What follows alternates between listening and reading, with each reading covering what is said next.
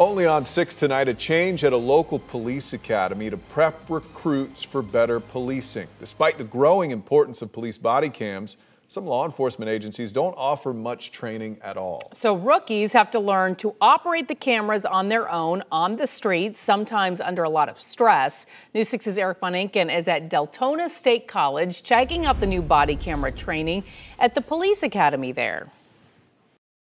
After hours property check, alarm call. Police Department, Officer Maldonado. The simulator here at Daytona State College is designed to prepare officers for real-world encounters. Good afternoon, sir. My name is Officer Mills. So they learn to react here before they get out there.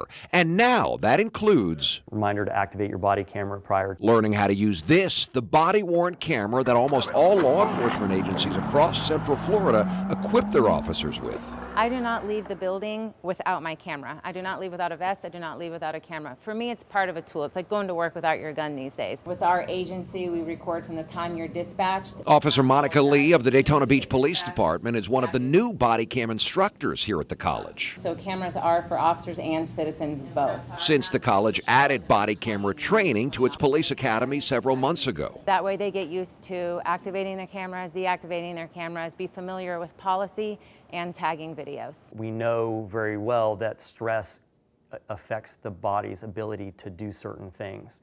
So we're really trying to just develop muscle memory. Evan Doyle runs the academy. All right, Mills, you're going to be up. He says body cameras are no longer an accessory or an afterthought. They are now essential and part of a larger policing system. So it's not just filming interactions.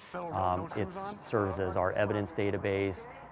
It serves as an officer safety tool. It serves as, a measure of accountability for the communities that we serve in. I work here. That's me.